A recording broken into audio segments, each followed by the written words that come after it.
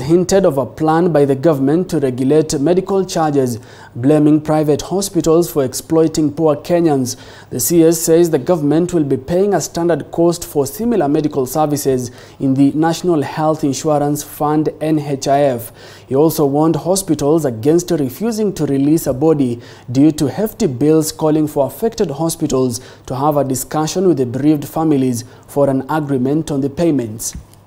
The NHIF card pays for everything and everybody, not just other diseases, but also even COVID-19. And the way to get it done is to make sure that as many people as possible have enrolled for NHIF. Once we have got that massive people, it is then possible to change what NHIF is offering to the public. When the president visited Kigumo constituency in November 2017, I requested him for this facility, being one of the critical things that I thought our people needed, and he granted it.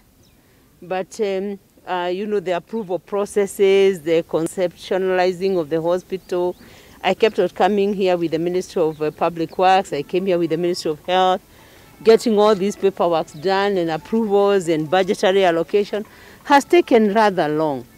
And we are a bit concerned with the cost of care, COVID. We also confirmed as a committee kwa sababu ya many bodies and patients that are being retained in hospitals. Tunaomba kwa heshima sana tukuwe na policy haraka. We have started with my committee to make sure that wale patient kama kwanza mtu amekufa, it is not right for a body to be detained in a hospital kama mtu amekufa, because that body has no value. Na hata akikaa 1 month or 2 huwezi uza mwili ndio ulipe hospitali. The theaters we were given by NES.